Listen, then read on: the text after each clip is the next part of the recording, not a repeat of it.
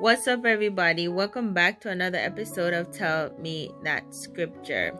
So yesterday's scripture was taken from Samuel 10 verses 19, and it was these were the words of Samuel the prophet when he was speaking to the Israelites as he was about to present to them their new earthly king, who was Saul. So that's a great story to read. I encourage anyone to read the book of Samuel. I love the book of Samuel because it teaches me so many different life lessons. And it's also a part of the topic that I discussed on this week's A Song, a Word, and a Prayer. We dug into to David and how he moved from being a shepherd boy to being a king of a great nation. So definitely something you guys should look into. Shout out to everybody who got that correctly yesterday. Great job.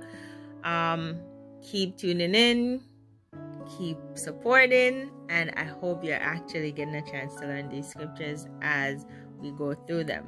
All right, so for today's scripture, it reads, "And God shall wipe away all tears from their eyes, and there shall be no more death, neither sorrow, nor crying, neither shall there be any more pain, for the former things are passed away." The reason why I chose this scripture is because yesterday a family member of mine passed away, and it's just really been a hard time for the family, knowing that he's now gone. He was such a jovial person, just someone that was fun to be around, and you couldn't help but laughing when you were around him. And now that he's gone, one of the things that I feel good about is the fact that he had given his life to Christ, and that he chose to follow Christ before it came to a point where he died. And that doesn't reduce the loss and the grief that comes with the death of any person that's in your family, but it does give me a sense of hope, knowing that he has eternal life with God, and that that he's in a better place, and he's certainly resting in peace.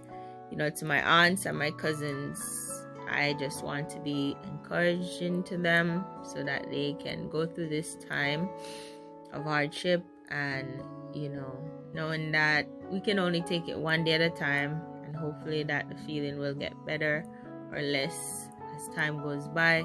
But nothing can really replace that void when you lose a loved one. So this is the reason why I chose this scripture, just to encourage us that there will be a time when we won't mourn our loved ones anymore. We won't be going through this kind of suffering, and just something to look forward to in the afterlife. All right, I hope you guys can find this scripture. Happy reading, and I will see you guys tomorrow for the next video.